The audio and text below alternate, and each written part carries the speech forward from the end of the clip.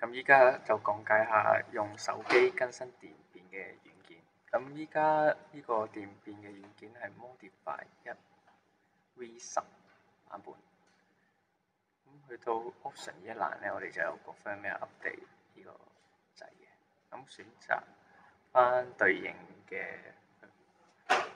firmware去 update 啦。咁喺 update 嘅時候就需要確保個電池係夠電嘅。如果唔係去到中途冇電嘅話咧，個電變嘅軟件有機會會損毀。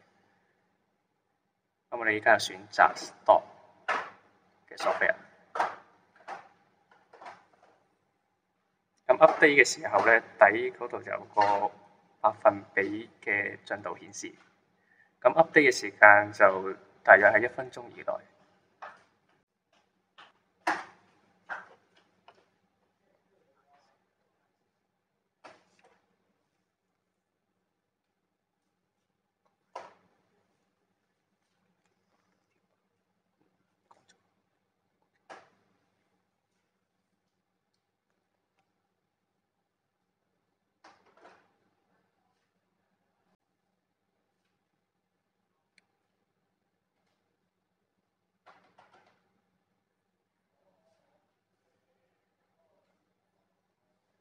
咁依家更新完成啦，喺 status 度咧就可以睇到依家電變就變咗做 Stock 嘅 software V10版本。咁更新完 software 之後咧，我哋就要退出個 Apps，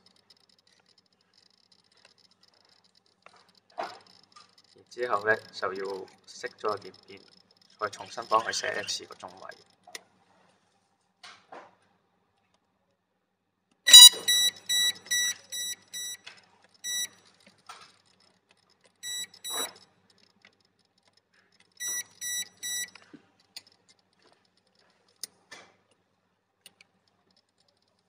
咁就 OK 啦。